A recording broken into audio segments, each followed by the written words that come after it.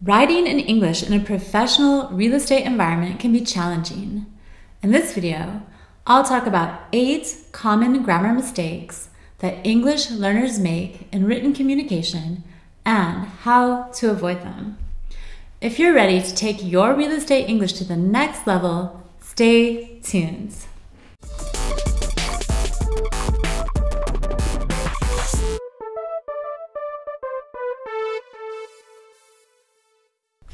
Welcome back to Real Estate English Academy, the place for English learners to boost their real estate English.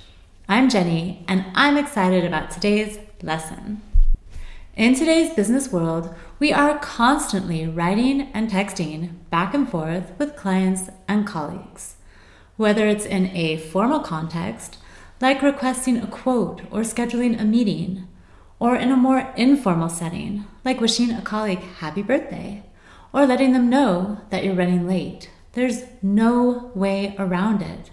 Getting your grammar right in written communication is important. Do that, and your English-speaking colleagues and clients will take you more seriously and consider you more professional.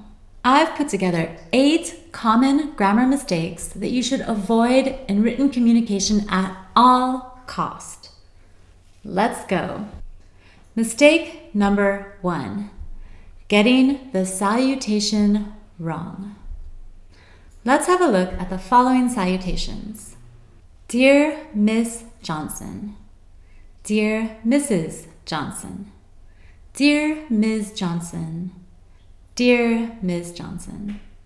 What's the correct way of addressing Ms. Johnson? Well, to start with, Miss is not used in business correspondence.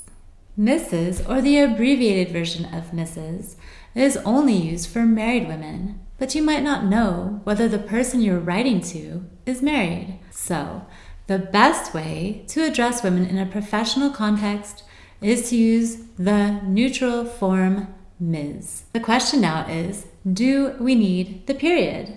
In the US, we typically put in a period, but in the UK, it's common to leave the period out. With men, it's more straightforward. You'd use Mr. Johnson in the US and Mr. Johnson without the period in the UK. Mistake number 2, putting the currency symbol in the wrong spot. Let's take a look at the following figures, $250 and $250. Which one is correct?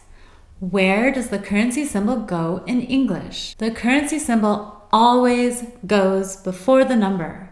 So the correct way to write this number would be $250. Mistake number 3, mixing up commas and decimals in numbers. Which one is correct? The monthly rent is $2,578 or the monthly rent is $2,578. In English, a comma is used to mark thousands, and a decimal point or dot is used to show decimals. So the first number is correct. Mistake number 4, getting capitalization wrong. Could you please send me the French version of this document? Do you see the mistake? That's right, French needs to be capitalized. In English, we capitalize countries regardless of whether the word is a noun, as in next year, I'm going to spend my summer vacation in France, or an adjective, as in, the French language is a beautiful one. Other words that are capitalized in English include the days of the week, months, and holidays. We also capitalize cities and city districts like The Hague or West End.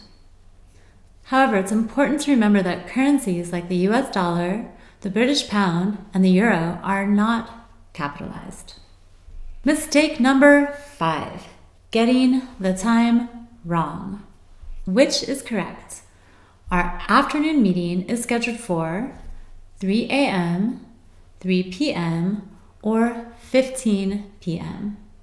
The correct answer is 3 p.m. The 24-hour clock is rarely used in English, except maybe by the military or in travel documents. AM comes from Latin and stands for ante meridiem and refers to the period between 12 o'clock at night and 12 o'clock at noon. PM stands for post meridiem and refers to the period between 12 o'clock at noon and 12 o'clock at night. Got it? Okay, let's move on. Mistake number 6, using the definite article wrong. Let's meet at 3 p.m. on the 5th Avenue. Can you find the mistake in this sentence? Well, first of all, in English, we typically do not use the definite article with street names. So you would just say on 5th Avenue. Now, what about the word order? Is it correct? In English, we use the rule manner, place, time, which means we refer to the thing we do, which is meet in this case, and then we define where it happens, on 5th Avenue, and finally, we indicate when it happens, at 3 p.m.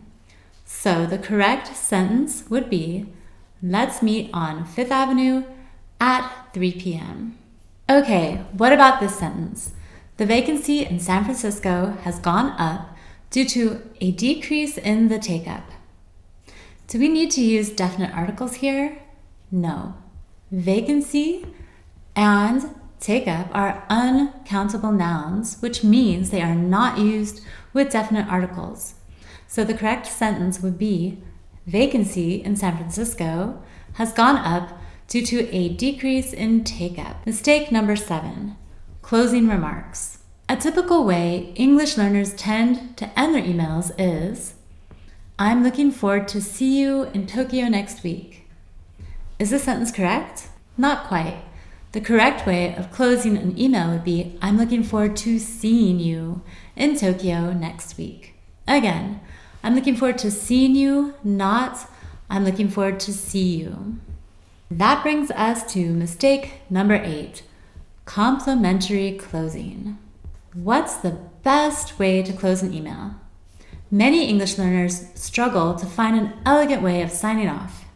Here are a few examples that you can always rely on. Formal endings, regards, kind regards, best regards, sincerely.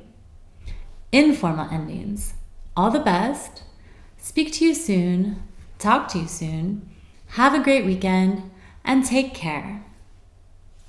Okay, I hope this video has helped you improve your written English.